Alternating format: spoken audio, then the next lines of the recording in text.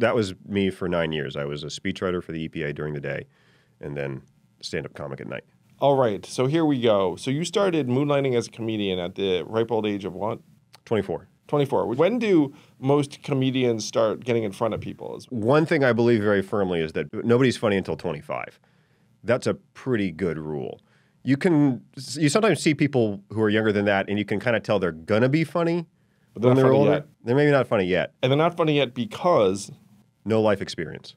Interesting. No perspective. Their brains aren't developed. Exactly, yeah. I mean, they're not good at anything. They're in their early 20s, I mean. For all the young people listening to this, there's hope for you. Did I just shit on half your audience? Like, your audience is like 19, and I'm like, their brains don't work.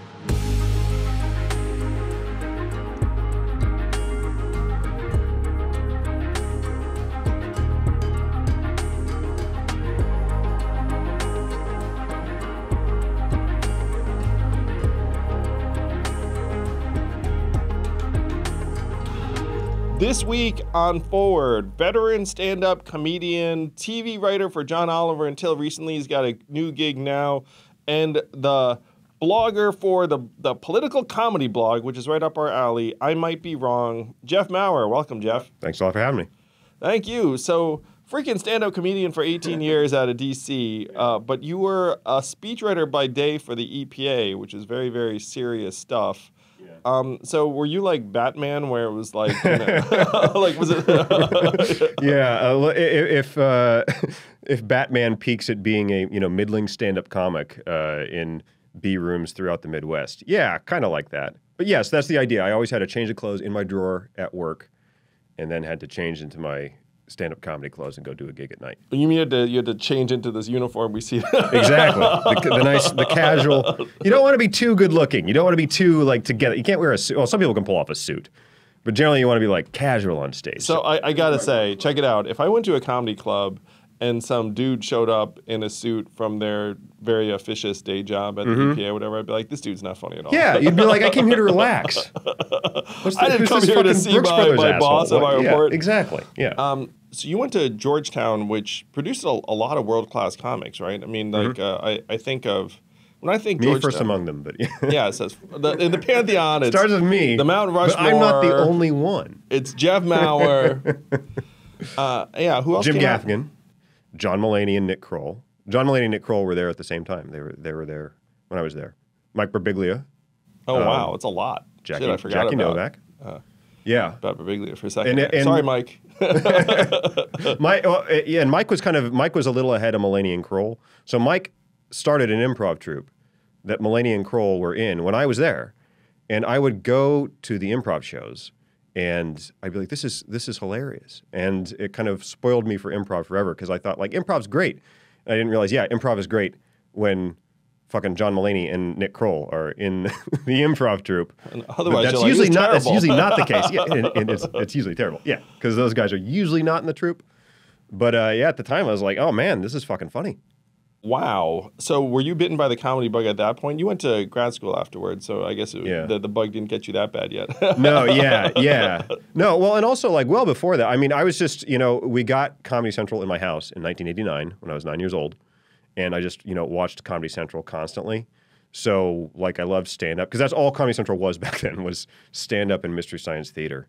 So I loved stand-up and always wanted to do it. But, like, I'm not a theater kid. I'm not an extrovert. So it took me 24 years to get up there and actually try it. Wow. Yeah. That's so interesting. Whoa. So after Georgetown, you went to grad school for politics and economics, is that right? Yeah. Wow, you're very learned. Well, thanks. Thanks. I'm glad I could wave my degrees around. That's what I came here to do. That's what people want from their comedians, too. They want business suits and advanced degrees. Hey, before we start, do you have a master's degree from an accredited institution? Because other than that, you are not qualified to make me laugh. Exactly. Oh, you're all but dissertation? Go fuck yourself. We don't want to hear from you then. Shit, man, you finished a dissertation? No, I didn't. And that's why I'm not very famous as a comedian. All the famous only have a master's degree. PhDs. They've all got PhDs. Every last one of them. Yes. Often multiple PhDs. How else would you become a comedian? And then you did the Peace Corps, but it was abbreviated because of security problems, all right? Yeah, yeah. It was so. This was Morocco in 2004. We were the first group back in Morocco in 2004, and there is. I mean, this is a very long story, but it's just there's a problem with the homestay. I was married at the time. Holy shit! I'm married now, but to a different lady. But yeah, and it was like the homestay was no good, and they're like, they said like, do you want to like re-up or go back? And I'm like, go back, because it was no good. So does that mean you could say like, hey, I was in the Peace Corps, and it was like, I mean, because that's totally legit. You were in the Peace Corps. I was in the Peace Corps. I don't get the civil service points for it. Oh, that's cool. Because I didn't finish. So then you came back and became a speechwriter for the EPA. Is that right? Yes. Yeah, I was so that was me for 9 years. I was a speechwriter for the EPA during the day, and then stand-up comic at night. All right, so here we go. So you started moonlighting as a comedian at the ripe old age of what? 24. 24, which is not old, clearly, but not young, I suppose, in comic. Jesus, if that's not young, I mean, I'm 42 now. But no, but just 24 is not young. I mean, it's young in absolute terms, but I was wondering, when do most comedians start getting in front of people? One thing I believe very firmly is that nobody's funny until 25. That's a pretty good rule. You sometimes see people who are younger than that, and you can kind of tell they're gonna be funny, but they're not funny older. yet. They're maybe not funny yet. And they're not funny yet because no life experience. Interesting. No perspective. Their brains aren't developed. Exactly. Yeah. I mean, they're not good at anything. They're in their early 20s. I mean, for all the young people listening to this, there's hope for you. You get to 25, and then you can just be like, hey, am I fucking funny now? Did I just shit on half your audience? Like, your audience is like 19, and I'm like, their brains don't work. No, it's an objective fact. Their brain's not done forming yet. Yeah, so there's hope. Hope for the youngs. So you're like, hey, I'm in front of audiences right in the nick of time because I'm about to become funny next year. True. That's true. I would end every set going, well, all right, that wasn't very good, but come back in a year. So your colleagues at the EPA know you're a comedian at night, obviously, because you can't hide that shit for like nine Correct. years. Yeah, no way. Right. The other comedians, how many of them had normal day jobs like you? Where I was in D.C., all of them, which I think made for a much healthier scene. I think people don't realize that like DC is a very good stand-up scene. A lot of second cities, DC, Boston, Denver, Seattle, these are really good stand-up cities. And I think one of the reasons, the first reason is obviously like the club to comic ratio is pretty good. Whereas in New York and LA, there are just a billion comics and it's really hard to get stage time. You want to start in a second city and then move to a bigger city when you have a bit of a name. When you have a name you can tread on, everyone wants to book you.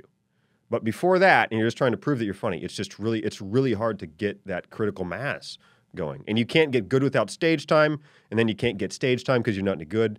So it's really a lot better to start in a medium-sized city. So this is some very, very practical advice for my listeners who want to get into comedy, and there are some, for sure. Sure. So Jeff Maurer says, look, cut your teeth in a city that has a scene but is not necessarily like the New York or LA, because you get more stage time, more reps. Maybe like people are like less of assholes to you. I don't know if that's true. But I'll tell you, there are more scammers in New York and LA who will do these shows that are like, bring 20 people with you. Sure. And they always promise like, yeah, and the club owner's going to be there and we're gonna spot talent. Like that doesn't happen. They just want you to bring 20 people to their show. So those people exist in New York and LA. And also the other thing that happens in Second City is very few people are like trying to make it. There's so many like aggressive hustlers in New York and LA. It can get pretty annoying. There are people who are in comedy and the only thing they're good at is promoting their career. They're not good at comedy. They're good at promoting themselves. So what does that progression look like for a fledgling comedian? And then when's a benchmark where you're like, okay, now I'm like, like a quote unquote like a real comedian, because I'm sure you didn't feel like a real comedian. You're exactly right that there's like a dividing line. For me, it's when I quit my day job. Wow, when was that? Holy shit! That was 2014 when John Oliver hired me.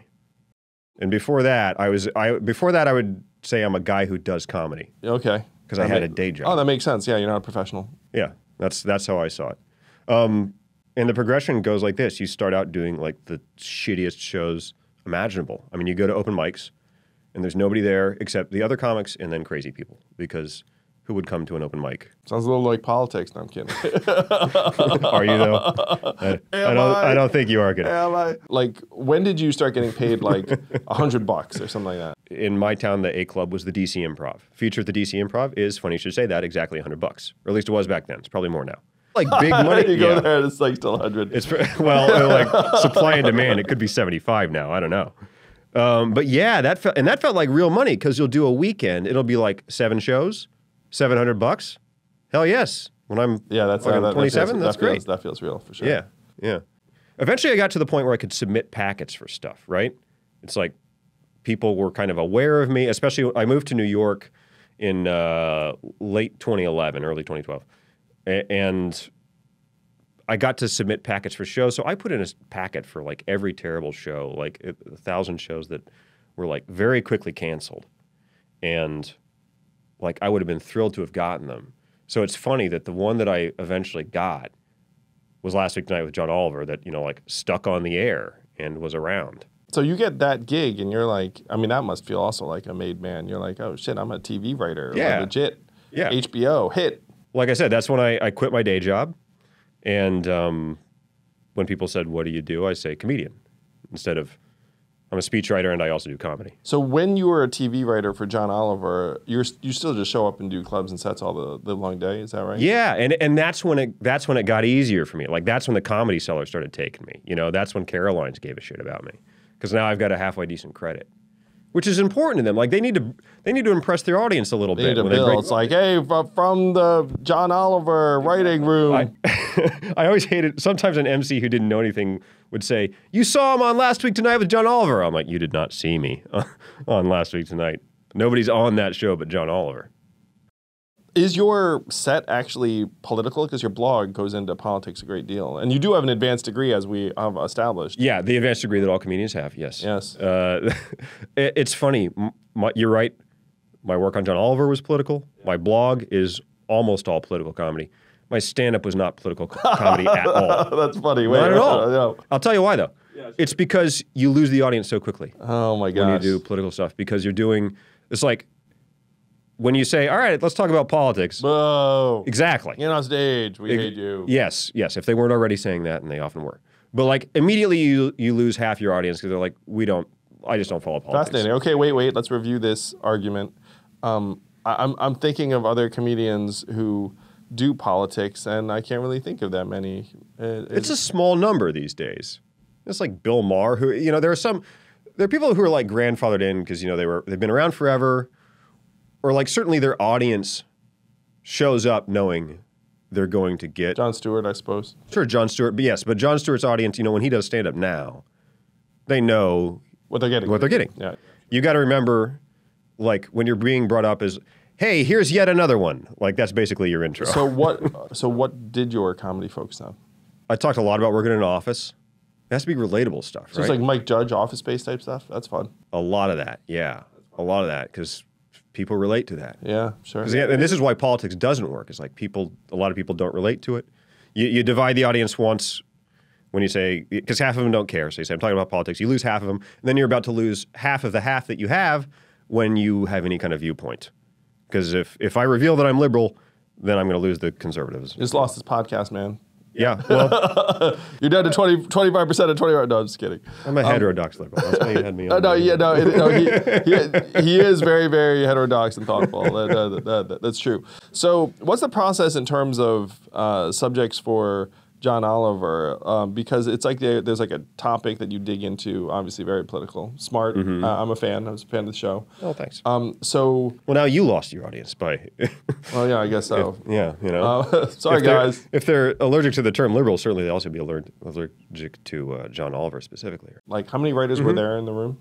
8 for most of the time I was there, though by the time I left it was 10. That's a lot.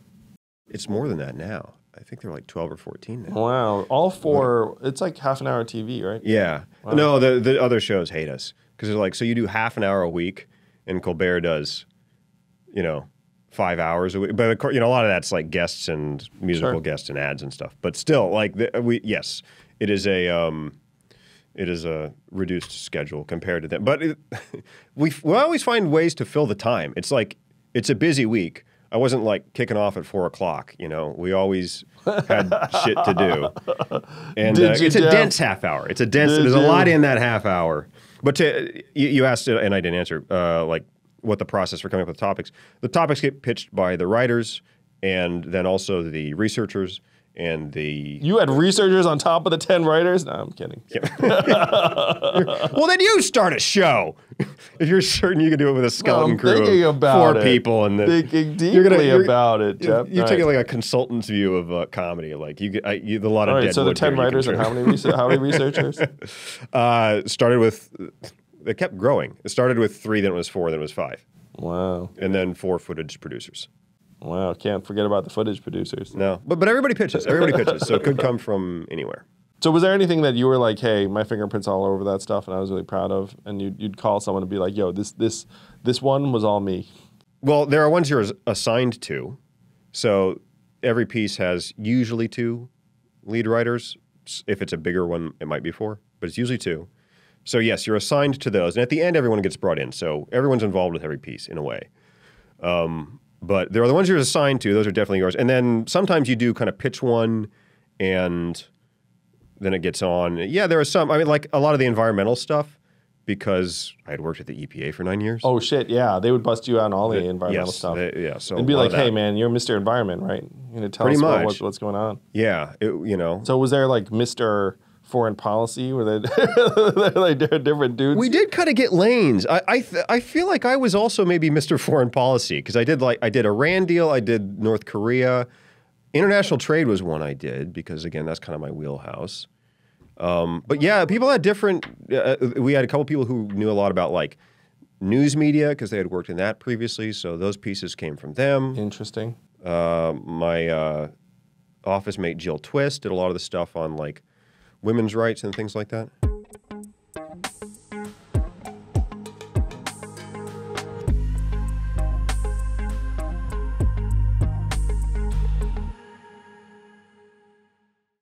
Life can be overwhelming. We all know this. Often we burn out without even realizing it. So that can end up being lack of motivation or irritability or fatigue or just shortness, things like that. And I want to talk to you guys about BetterHelp because it is a type of online therapy that wants to remind you to prioritize yourself and helps you just kind of work through your thoughts. Personally, I use BetterHelp, use it a lot during COVID, but I called it my steam valve, just to blow off some steam, just to collect my thoughts, talk about things I don't necessarily want to talk about publicly with someone online, securely, privately, personally. So BetterHelp, if you don't know, is a customized online therapy that offers video, phone, and even live chat sessions with your therapist. So you don't have to see anyone on camera, even if you don't want to. It's private, secure, it's convenient, easy to schedule. It's awesome. It's much more affordable than in-person therapy. And you can be matched with a therapist in under 48 hours. So really, really easy to start. So listen, our listeners of Forward Podcast are going to get 10% off their first month. That's betterhelp.com/yang. So check it out. That's betterhelp.com/yang. Take care of your head, guys. Check it out right now. betterhelp.com/yang.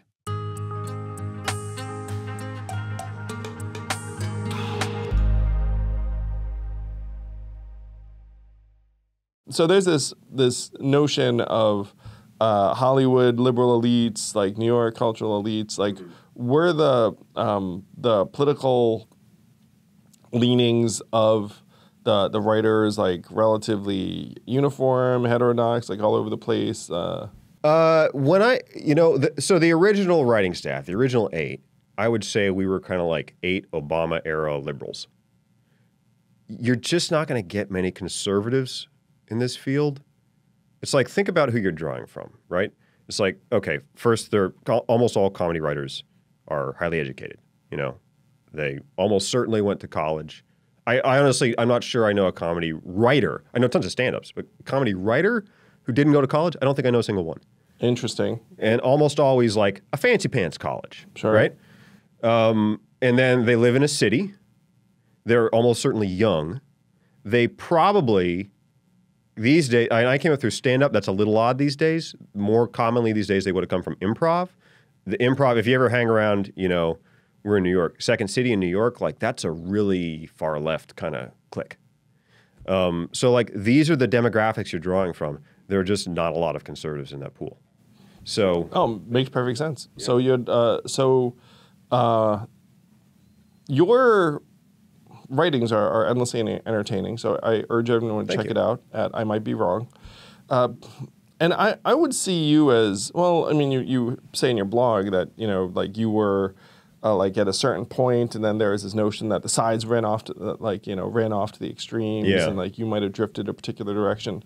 But there was one of your recent blog posts that I thought was really funny, which was like you characterized the left not as like left and extreme left. It's like there's like the left and people who believe in various policies, like let's say climate change, which in my mind, like I think people know that, like I think that's a near existential threat or existential threat. Yeah, and I'd agree with you on that. Yeah.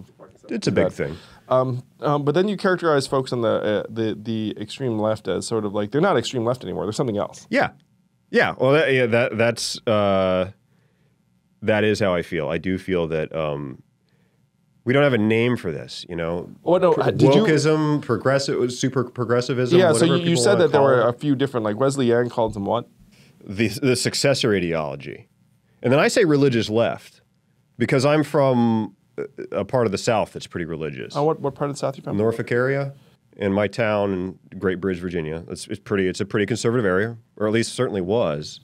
A ton of the people that I'm aligned with in the Ford Party like are like exposed to religious communities, and they're just like anyway.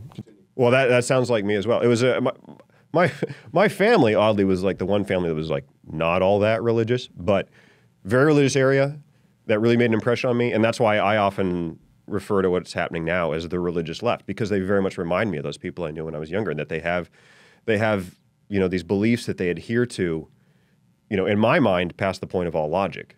And that's what I was getting at in the piece you're referring to. It's called The Great Dumbing on my Substack. I might be wrong. And because I still consider myself a liberal, and I consider myself on the left. And the stuff that people want is, I often find it not very progressive. I find it, not very helpful to the poor, not very multicultural a lot of the time. It seems just completely foreign to me. So yeah, that's why I described it as kind of an invading force. I'm going to tell you a story. It's relatively true story. So I decided to run for president. I remember that. Yeah, on universal basic income, which is give everyone $1,000 a month. And I thought I'd be left of Bernie because it's like, well, even Bernie stopped short of just being like, let's give everyone money.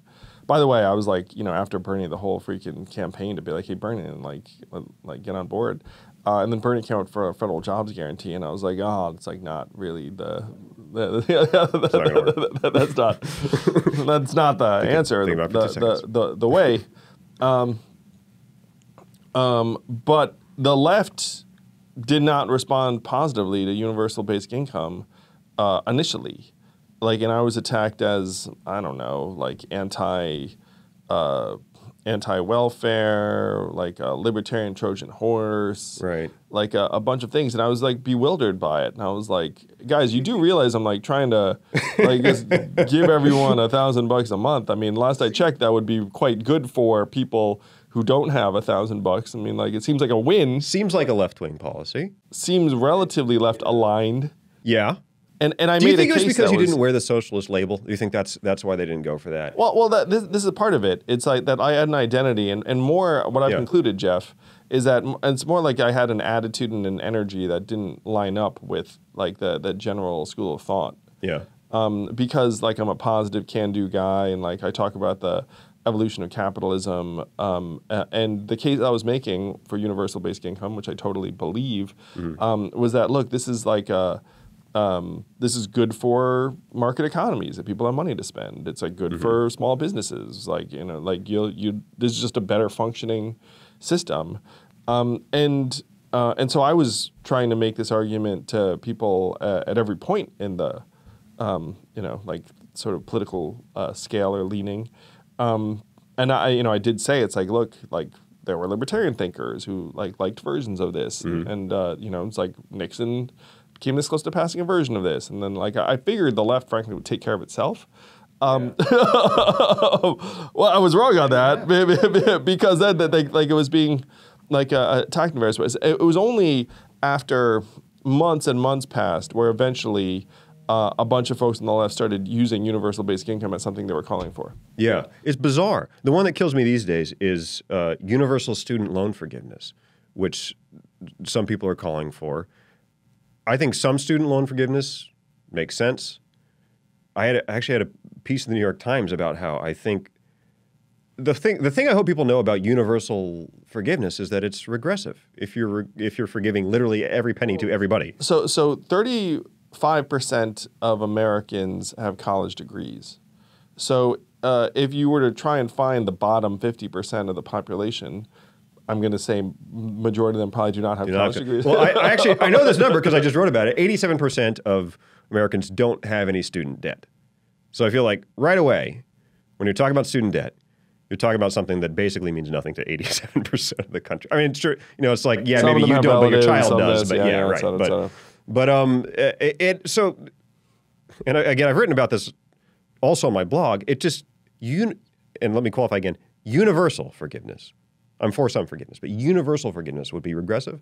So I feel like I'm to the left and I'm arguing with people who think they are to my left, but I think they're wrong. I think they're to my right. And it's just bizarre to have these conversations where like, I mean, of course, when I did the New York Times piece, Twitter called me like a Wall Street bro. I'm like, you so don't fucking know who you're talking about. Or for the EPA. Or trying to heal the earth. I was in the Peace Corps and the EPA. It's like, do your research. But, and I really strongly feel like, no, I'm to the left on this, you idiot. Did you see the Ryan Grimm piece in The Intercept came out this week? I didn't, no. I'll summarize it for you. It was called The Elephant in the Zoom, and it's like why DC progressive organizations have devolved into internal conflict. Oh, wait, yes, I did see that. Yeah. Yes. Yeah. That was quite good. So there's something happening, man, where people are now waking up to the fact it's like, wait a minute, this stuff isn't actually what it purports to be. It's not good for organizations. It's not good for individuals. Have you read Woke Racism by John McWhorter? I'm like quizzing you on this. Oh, I love John McWhorter. I've not read that book, but I certainly know because I heard him on 1,000 podcasts. Yeah, I know the of argument course. that he makes in it. Yeah. So that was one of the best summaries. I mean, when you call the religious left, I mean, he calls it essentially the same. Yeah. I know. I'm very much in tune with him on that question. Yeah. But there's been this awakening to the fact that these. And by the way, so I ran a nonprofit.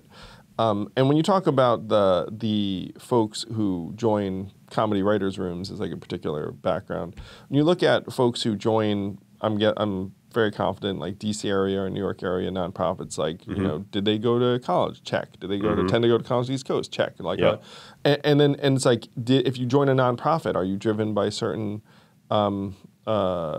goals and ideas which tend to make you line up with like a certain orientation, totally. Yeah. And so, by the way, there's also true of media, which is like another another problem. From what I know of media, yeah. Yeah. So that also the Democratic Party. Let me add. Oh yeah. Same type of thing. Yeah. Oh yeah, it's true. Political activism. And then someone came out and said, I mean, like one of the, like the examples of this is like the entire Latinx thing. I mean, like, it's like literally 2% of people like it and 60% hate it. And you're like, you're like, oh, this is a winner. It's like a winner for, winning elections. Clearly not. For that 2% of people, for your sense of, righteousness. Yeah, it's a winner for that. It's like, right. Like, you're gonna righteous us all the way to authoritarianism in a hot minute. Is the sense. But so I see more and more stuff where people are like, okay, but the story I was trying to get to was that people I know who ran nonprofits like lived in fear of their own staff. Yep. Because the staff was going to pillory them for some lapse of like beliefs. Yeah, look at the Washington Post last week. They're worried of that, right? The Felicia Somnes thing? I don't Totally. know if you, yeah. Oh yeah, no, right, I'm totally up on that. Okay. And watching that unfold publicly was, painful for all of us. So I sense that you were kind of entertained by it from what I saw. I was very entertained by it. I wrote a piece about how entertained by it I was. Yeah, it was hilarious. I mean, I got no skin in that game. It was just hilarious to watch somebody burn their organization to the ground on Twitter for a week, and they can't fucking do anything about it. And the organization is the Washington Post, and they finally got around to firing her. Dude, I think it had to be a legal thing. I don't know if you saw after that, like I was reflecting on it, and like I didn't wade in on that on Twitter because it's like it's like not my thing, and like I try very very hard not to like frankly get bogged down in like the kind of media spats and Twitter back and forth. Like I think that's a path to unproductivity and Insanity. Insanity. Yeah. But I did reflect for a moment on what I thought the real problem was of the fix. And so I said, like, hey, you should just get all journalists off Twitter. It'd be a win for the journalists and a win for the public. I've been wondering about this. Yeah. And then I proceeded to be like, look, like this stuff's just like, like putting our journalists in like this weird bubble, and like, they seek affirmation in a particular way, and it's like making them more ideological, and like probably makes them unhappy, and like there's a bunch of things, and it was clearly like a thought experiment on my part, but it was driven by the Washington Post thing, because like watching adults trash each other and their organization like publicly was just like, I mean, there's just it's not good, and it's the Washington Post, which has to be credible. You have to be a credible, serious organization populated by adults, or else your product is not one anyone's going to want to buy. And they did not look like that.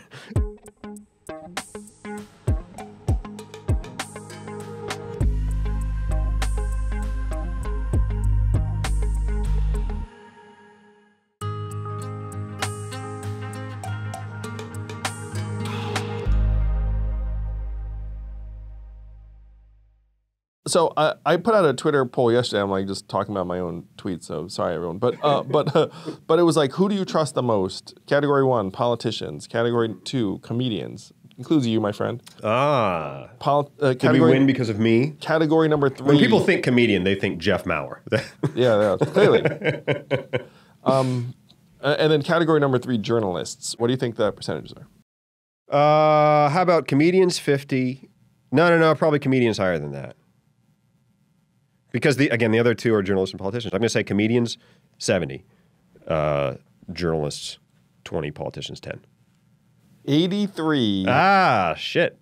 15, 2. 2. Boy. It was like, it was so extreme, it was ridiculous. Yeah. And so one of the things I've been struggling with a little bit in my own life, Jeff, is that like there are times where I have thoughts that are somewhat inappropriate. I find them to be funny. Occasionally I'll tweet something, and then sometimes I get in hot water, and I'm just like, oh, come on, I'm just fucking around. So one of the things I'm thinking about is trying to be frankly like just like a humorous figure more deliberately, because like now it's like I've been like a political figure for not that long, really. I mean, like I maybe 4 years. Are you saying you have a packet you want me to hand on to John Oliver? Is that where this is headed? Yeah, I want to get in that writer's room. You've got a page full of jokes. A page full of jokes.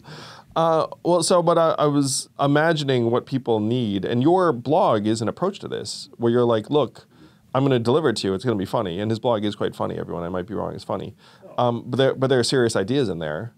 And so you think that in order to get people to consider politics, you need what you called like some sugar? Yeah, the sugar that helps the medicine go down. Yeah. It's like, and so this is one Which of the is also problems. what Last Week Tonight is. I mean, in America, yeah, right. And it's one reason why, again, 83% choose comedians as the people they trust, and then journalists like 15 and the rest. Yeah. So because there's a sense that comedians are telling us the truth. Journalists are presenting something, but we can sense that it's skewing in particular directions. And by the way, this is one thing that the parties are sharply divided on. It's one reason why, I'm doing what I'm doing. So 69% of self-described liberals, Democrats, et cetera, have high trust in media. Independents, it's 39%. Okay. And then Republicans, it's 15%. Okay. So Republicans are like, fuck this. Liberals, like, lying to us, bullshit. Yeah. Like, now obviously there are some Lamestream elements media. of that are like really, like, frankly, dark, and like they become prone to misinformation, conspiracy theories, a bunch of other things. But like the Democrats are kind of like the last of like the people that trust in a particular way. But more and more of the population's like, we question, we don't trust. And then you have both politicians and journalists represent this establishment that people are losing faith in. And then comedians are given license to poke fun at the establishment. Right. And we laugh, but we're also like, yeah, that shit is right. Part of what you just said that worried me a little is that people think comedians are telling them the truth, which certainly sometimes they are. You lied to us, Jeff. Not me. No. That one time on that stage in D.C., that story wasn't. He did not just fly in from Cleveland, and his arms are not tired. No, sometimes they're telling the truth, but it's like anything else. People should remember, comedy, like, it's still media. Like, they're still trying to get eyeballs. So, yeah, sometimes it's very truthful, but I wouldn't assume all the time. I mean, for Christ's sake, be discerning. Fact check those comedians. No, seriously, yes. Fact check the comedians. But, yeah, I don't know. Institutional trust is such a weird thing for me because I've been such an institutional guy for so long. I was at EPA for 9 years. So, like, during COVID, every time the CDC or the FDA would do something to undermine their credibility, I would just lose my mind. I'd be apoplectic because it's like that is your most valuable asset. That is the thing you cannot do, is lose people's trust. And I think, the thing, for example, in the early days when they said, the masks don't do much, and then later they admitted, well, we were kind of saying that because we were worried that there'd be a run on masks, and I understand why they made that decision, and yet I think it was the wrong decision. Tell us the fucking truth, man. Tell us the truth, because you undermined your credibility so badly. And again, I understand like how that thought process happened, but your credibility is your most valuable asset. So that type of decision is one that me, as a longtime institutional guy, is like, no, you really blew that. Me, as a longtime fan of the Washington Post, thinks like, you have got to get your credibility back. You've got to stop publicly beclowning yourself. I think slowly people are getting that. I think so. The institutional trust, and as someone who's looked at the numbers, and you probably have looked at them too, Gallup, et cetera, they're all they're not good. Yeah, they're all quite low. Think public approval of Congress and trust in Congress is down to 19%, something really, really low. Yeah. Presidency is underwater, below 50%.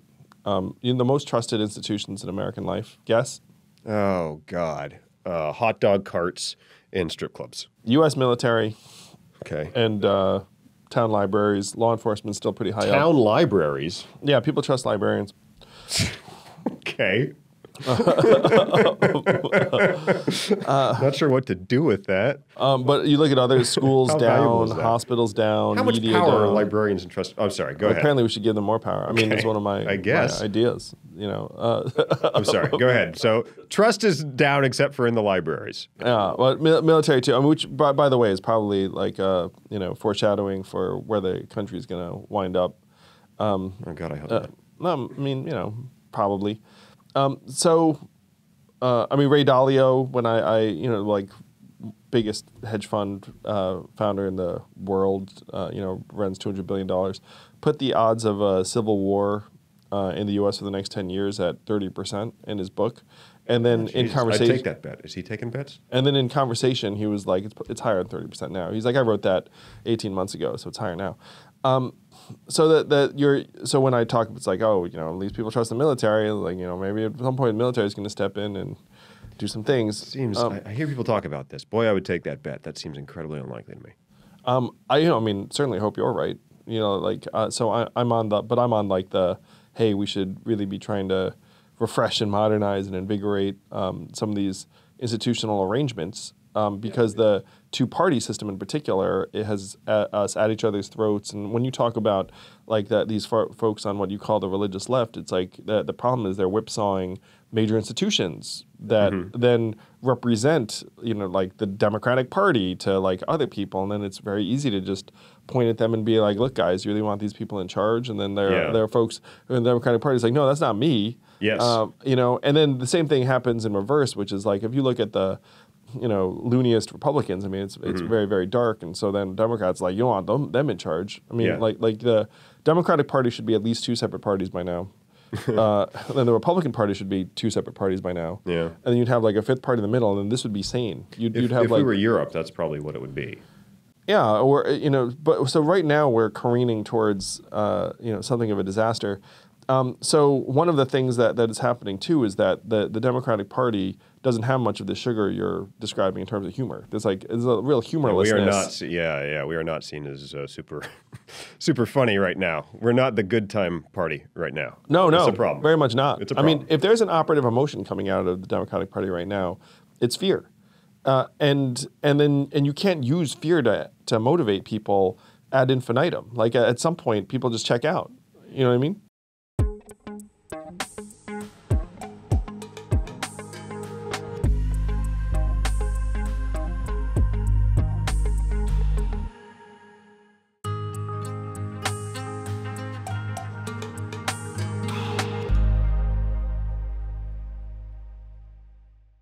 I think one thing that's disappointing is that the people that we're all thinking of, the really humorless people on Twitter, where, as you said, like sometimes you want to say something and you think, oh shit, I'm gonna hear from somebody about that. It's like I don't even know how that's offensive, but somebody will figure out some way that's offensive and find some way, and I just don't want to deal with that. I still feel like one thing Twitter does is bring you in touch with that person. Whereas before they were out there, you just didn't know they were out there. You didn't hear from them. I know. I'm going to say this much, much worse, man. Like that person exists because of Twitter. That person, if Twitter doesn't exist, that person is not sitting there being like, because there's no actual, positive reinforcement for them. Yeah. It's like if someone said something that they didn't like and there was no Twitter, then they can't get to that person. And then they're just living their life being like, whatever. I think you're probably right about that. Certainly Twitter has a culture. Twitter has there's just something about the format of Twitter that lends itself to dunks. It's like all about the dunks. People just sitting around waiting for somebody to dunk on. And so, yeah, I think you're right that it's more acerbic, it's more hostile than maybe people used to be. Nonetheless, I still think the number of people who are actually like that is still relatively small. They're just really loud. Oh, yeah. So there are numbers for this, man. Numbers for everything. I forgot how data-driven your world is. Yeah. Okay. So there are approximately 15% of people who fall into what you'd consider like a far-left progressive camp, and then there's like a subset of them that are in what you'd consider this religious group. But they're very, very loud on Twitter. Yeah. So I'm looking at ways. I've written 3 books, one of which was before I was, like anybody, and so it sold a few copies, and I was like fine with that. And then, actually, I'll tell you a story that is pretty funny. So, write a book, sell some copies, and then I go to my agent. I'm like one of his smallest authors, and I'm like, hey, I'm writing a book. And I'm going to run for president on it. But it's erotic about fiction. Automation. So yeah. So make that work. And so he's like, okay. So we write this proposal, and it's like, hey, Andrew Yang is going to run for president, universal basic income. The book's about automation, da da da. Mm-hmm. And then the publishers all are like, frankly, just being like I've seen some proposals that make claims before, but no one takes the entire run for president, et cetera thing seriously. Yeah. And so then my agent later would I'm on the debate stage with Elizabeth Warren, and they ask what gift do you want to give, and I'm like, I'd give Elizabeth Warren a copy of my book. Mm-hmm. And then I come off stage, and then my team's like, hey, by the way, your book's trending, and now everyone's buying it. And so then my agent calls me and is like your book proposal was the most far out thing that I've ever seen come true in my years as an agent, because we were like, you're gonna do this thing. So So that book is now sold like 175, 180,000 copies, which is a lot for a book, but still isn't reaching people in certain ways. So I'm like looking for different ways to try and frame some of these messages, and I'm becoming increasingly convinced that humor is a path. Oh yeah. So it's one of the things I'm now, especially with this now, like we trust comedians more, like and the rest of it. I'm looking at it and the humorlessness that's coming out of our politics right now. Yeah, the humorlessness is a real bad look, and it's a real big problem. And I hope people are figuring out that it's a big problem. And Trump was funny. Trump was funny. Wow, you said it. Yeah, Trump was funny. And I don't mean the jokes about Trump, which I spent many years writing to the point that I wanted to, throw myself off a bridge. I don't mean those were funny. I mean Trump himself. He's a performer. He's a performer, yes. And it's like it's all very dark. It's all real bad stuff.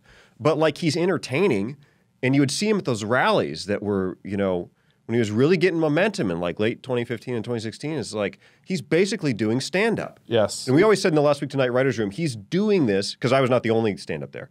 He's doing this like a stand-up, and that he is going out and he's seeing what lines hit, and then if they hit, it's like Drain the Swamp. Who saw Drain the Swamp coming? And what the fuck was he talking about? Nobody ever knew, including him. But like Drain the Swamp hit, so then you just got Drain the Swamp all the time. By the way, Drain the Swamp's a very powerful idea because, no offense to your former town and whatnot, but the swamp. I currently live in D.C. Oh really? Yeah. Well, your current town then. The swamp's pretty swampy, man. Well, yeah. So, I mean, sometimes, but yes. But is Donald Trump the person? Oh no, to of course not. He's the opposite. But by the way, I had the same process because like I was marching around the country in 2018. We did the Humanity First tour, and like very small. Thank you everyone who showed up. There weren't many of you, so if you were there, and so for me it was opposite of Trump's an Asian guy who likes math. Became an applause line, and then from that math became Make America Think Harder, and then became like this symbol. I think there's a math hat behind me on the shelf, and so we sold $3 million worth of math hats, and like the. Did you really? Yeah. Okay. So it was. So it's mostly a merch operation. No. I mean, we sold. and a book tour. We raised $40 million. So I mean, $3 million is only like whatever, like 8% of that. Okay. So you got money from Sam B, right? We got money. Sam. Do you remember that? Sam Beckman. This is funny. Samantha B. Samantha B. Gave us money. Thank you, Samantha B. Yeah, okay. We won that competition. Yes. Very grateful. It was awesome. But we raised $40 million from like something like 425,000 Americans in increments. Like the average, like the median donation was very low. It was like like $27, $30, something like that. So there was a quarter that I raised half of what Bernie raised, and I was running around yelling, "We're half of Bernie, we're half of Bernie." But it was like very, very wholesome grassroots funded campaign, and then the merch became a part of that. But our process was the same as Trump's, where we were going to live crowds. And so this is one of the problems, is that you have most politicians where they have a stump. I've seen them give their fucking stump a million times. Like one of the jokes I have in my book is like, you just have us all give each other stumps because we've all seen it fucking so many times. And then I'd joke, it's like I would actually pay to see like, Bernie stand up there and do the yang, which is like, hey, the robots are coming. We're doomed. Give everyone $1,000. It'd be pretty funny. But Trump was a performer. Trump was humorous. He had a particular energy, and he harnessed this anti-institutional energy that on the Republican side is much, much stronger. Yeah. So they overran the traditional Republican candidates. He's going to do it again in 24 if he runs, in my opinion, which I think he will. So I think he winds up the Republican nominee. I'm going to disagree with you there, but I think he's going to run. I don't think he's going to win. Oh, wow. Yeah, that's my hot take. I think he's going to run and lose. To who? DeSantis. Okay, if DeSantis runs, then it's a death match. It's competitive, and like it's anyone's game. Do you think DeSantis is not going to run? I don't think DeSantis runs. Really? No. Okay. I think he's going to run, and but we've been talking about this in terms of entertainment, right? Talking about Trump and like, man, the Trump show in 2015. People are very into the Trump show. Yeah. I think people are tired of that show, and I think that's one of the big factors. That and Ukraine's not going to, because all the Russia stuff's going to come back up, and it looks very salient right now. And I think people are tired of that show. Oh, well, you need foil. You need an opponent. If DeSantis runs, I think that it's anyone's game, and I might even favor DeSantis. I do not think DeSantis runs. because one, heard he was telling donors X months ago, it's been a little while, if Trump runs, he doesn't run. But two is that if you're self-interested in your DeSantis, it's like, let me do the math. I run against Trump, we have a death match, split the base, massive rancor. You know, some of these people are frankly like not entirely balanced, and so there'd be some folks that are like kind of, you know, like hardcore on one side or another. Maybe I come out on top, but like, you know, I come out very, very scarred and bruised and with like tons of like people that are like against me still, because Trump will have like a stranglehold on X. Yeah. Or I like wait the cycle. I'm the heir apparent. I'm still in my late 40s. If Trump wins, then like, you know, maybe I end up like vice president. Then I just glide into the White House. Maybe, you know, it's like I'm. There's no reason to think my popularity is going to disappear between now and then. It's just if you're him, it makes more sense just to cool it if Trump runs the cycle, which I think he does. Maybe. I mean, you know, we'll definitely find out. If Ron DeSantis is not running for president, he's doing a great impression of a guy who is. Oh, because I find his behavior really hard to explain. Well, it's not just him. There are half a dozen people who are running around like acting as if they're going to run for president, because you kind of have to. Well, you know, you've done it, so I suppose you I do know. Can read the tea leaves, right? But it's politically advantageous for you to do so, because it's like you're in this period where people will be like, oh, let me check you out. Like, you might run for president. You build relationships with donors. So like, even if your plan is to run, you know, in 28, if Trump runs, number one, Trump could have a heart attack tomorrow, so then you're on. And then, you know, you're just paving your way. It's because there are massive contingencies. So you will operate to your team. It's like, let's freaking act like we're doing this thing. But when push comes to shove, if Trump runs, I think he sits it out. That's interesting. Well, for a million reasons, I'm just glad I'm not in Republican politics. I'm glad I don't have to figure that out or deal with that guy. And I'm also not a late night comedy writer anymore, so I don't have to deal with Trump in any way, shape, or form, which is a blessing.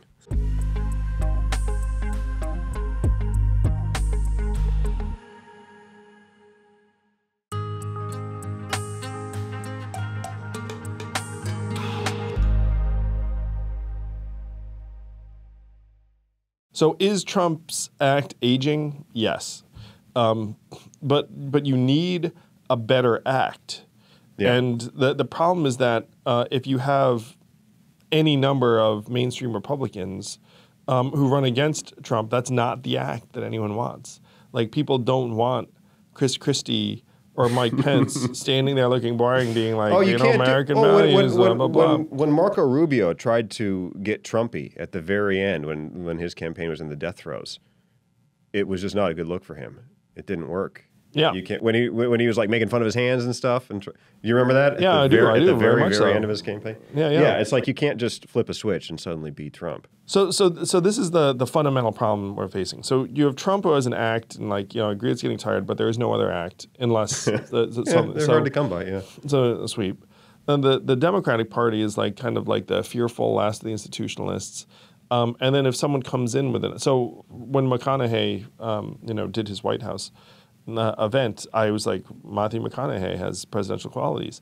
Sure. Well, he's an actor. He's got charisma. Yeah. And this is the issue, is that, in my opinion, we need a world-class performer or an act that's benign and positive that can actually counterbalance. So the problem is, if you have like Trump in this, you know, messed up act, and then you have like these like institutionalists, like the institutionalists are going to lose.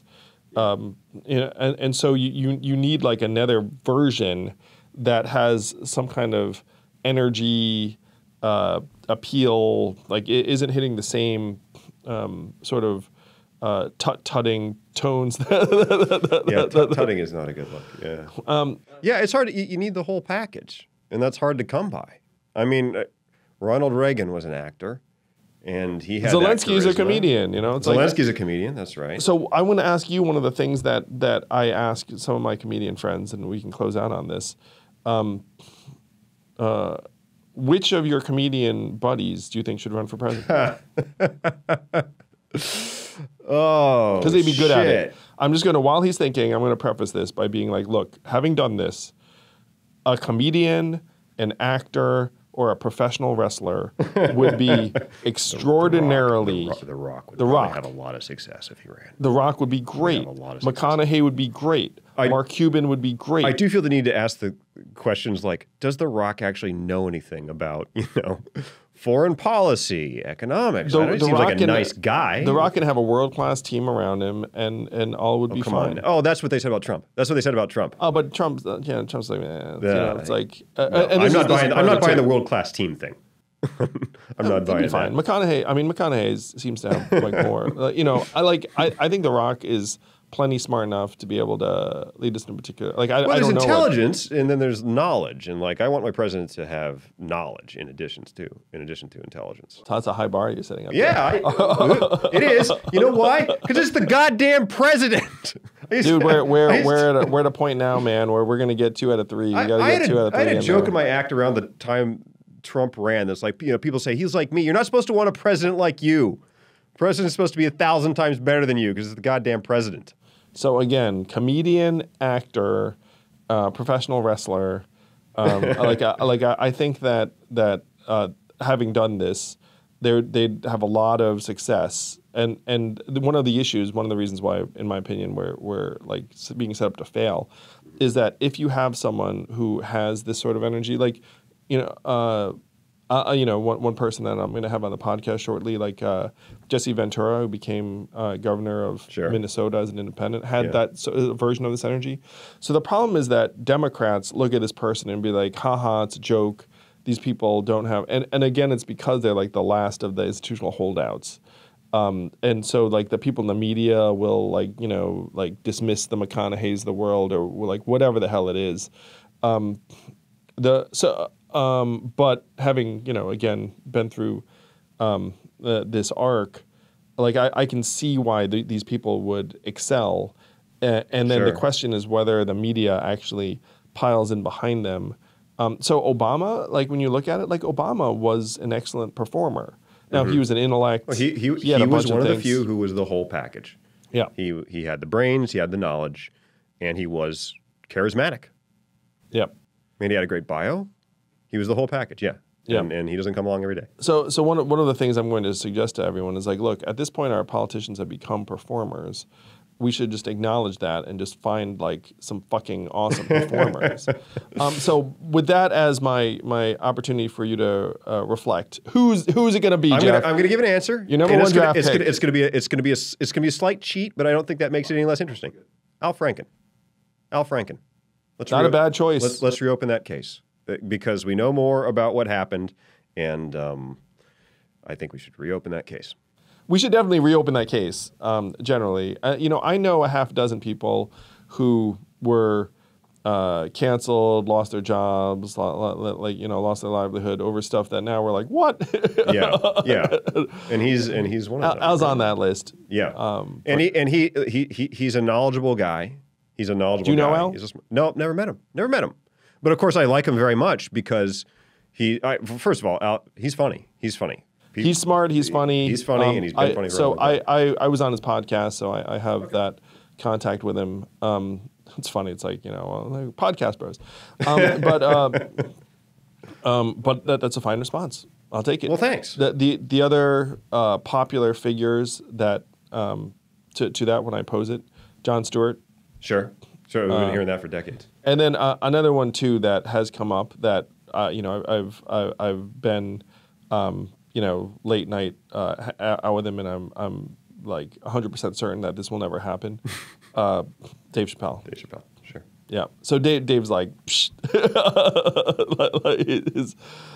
He's got other priorities. Yeah. No. Dave's like, if you win, you have to do it. You have to. It's a grind, and you really got to want it to sign up for that specific gig. I agree that you need somebody with charisma who. You didn't do that badly, but you need somebody who has the charisma, but I got to go back to the chops. So I'm not into the idea of finding an actor and then just be like, well, we'll just coach him up. We'll give him Econ 101, and then that'll give them the knowledge they need to, for example, like right now we have a very tricky problem involving inflation. But and, here's the thing I'm going to say, tackled. man, is we had like establishment people in there and it didn't prevent it from happening. You know what I mean? It's like you have this kind of like this thing where I don't think it's like the JFK establishment, non-establishment, smartest people in the room, et cetera, et cetera. It's like you have people. Like our establishment at this point has become great at apologizing after the fact, and then like taking in like the institutional mistrust that's built up. I feel like we had the experiment with the anti-institutionalists, the people who are kind of making the argument that you're making right now, with like, oh, they don't fucking know anything, with Trump, and that's what Trump was, and he shit the bed on so many things. I mean, it looks like we're finally getting rid of these tariffs. No, there's no like Trump. Trump didn't know what he's doing with the tariff. There's no Trump defense here. But the thing so here's what's happening, is that you have these institutions that are fumbling, failing. Sometimes they're great, sometimes they're like really not great. But even when they're not great, it's not like anyone really raised their hand and is like, hey guys, our bad. Like there's like zero like accountability or acknowledgement even, or any kind of revamping. It's just like, especially in this day and age, because we're so polarized that they can just be like, hey, like to our people, it's like we good, they bad. And then you have this like force outside being like getting bigger and bigger, being like, oh, like, where we don't like what's happening. And so if you just play the institutionalist game, like this force just keeps going up, this keeps going down, and then you lose cataclysmically. The only way out is to try and actually come clean and being like, look, some of these institutions, I've gotten a bad rap. Some of them genuinely not that good. But we need to revamp them meaningfully. We need to revamp our political system. So we have 5 parties instead of 2. We have to the problem is that the existing systems will never do more than what we're describing right now, which is that they will be here being like, no, we didn't really screw up so bad. It's not so bad. And then like more and more, I mean, like you talk about inflation, like the average American right now is just like, fuck this shit. My gas is $5 plus, and like like that, and like that, they're not going to be able to see past this. Now we can like blame. You think Matthew McConaughey is the guy to fix all this? I think that we need someone who's going to. He's going to come in with a broom and clean up shop. He'd be able to communicate. He seems like a nice guy. He's a good actor. He'd be able to communicate to the American people in a different way. He'd be able to approach institutional dysfunction in a different way. Mm-hmm. You could have people that might genuinely make some changes, like in like a real way. Like we're going to need a realignment of some kind like that to get out of this mess. Because like the holding action that's losing is just going to keep losing more ground incrementally, and the audience that's going to respond to it is just going to shrink and shrink. It's like the average person out there is just like checking out more and more, and the only way out is to get them to check back in to something positive, something new, and then you need like someone who can get to them in a different way, because you have like the traditional media, and that audience is going to shrink and shrink, and like and the trust go down and down. You have people like you who like I think are awesome, who are like independent journalists who. Not that you consider yourself a journalist. I don't know. No, not a journalist. Yeah, you know what I mean. That's why he's in the 83% high trust comedian zone, that's not right. in the 15%. Yeah, if I started calling myself a journalist, my trust would go down. But they're like independent voices. Yeah. And like what we need is, there are a lot of independent voices right now that I think are very, very positive.